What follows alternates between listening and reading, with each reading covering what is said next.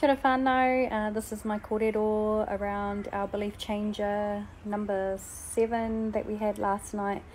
He was a tāne by the name of Jason Eades, a First Nations Australian entrepreneur whose main kaupapa is all around creating cultural awareness.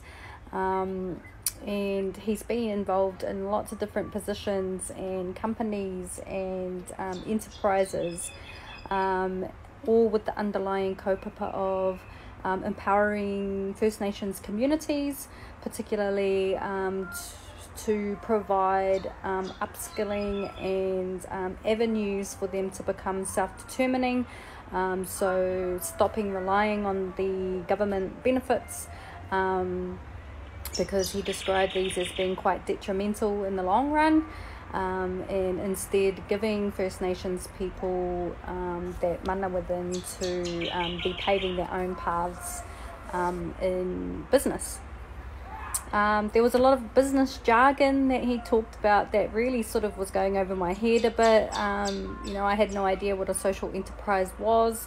There was lots of different things that he said that I found difficult to follow, and it sort of just opened my eyes as to how big the business world is and how much there really is to learn.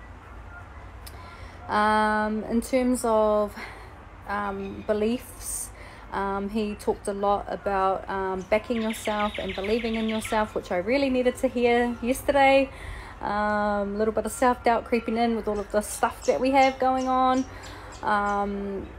Jason was the first sibling in his house to go out and pave a different way, do different things, and he's always thinking outside the box and moving forward.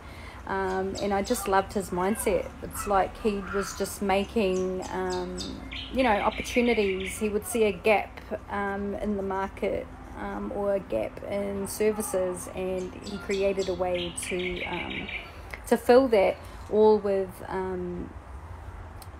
that cultural background behind him. Every action that he did was for the benefit of First Nations people.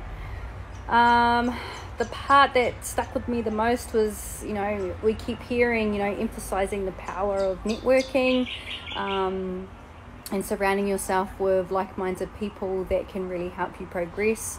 For me, I took that on board last night, and I sort of updated my LinkedIn account, started reaching out to people to network, and I have this mana wahine business group that I haven't really been nurturing, so I spent a bit of time making some plans for that.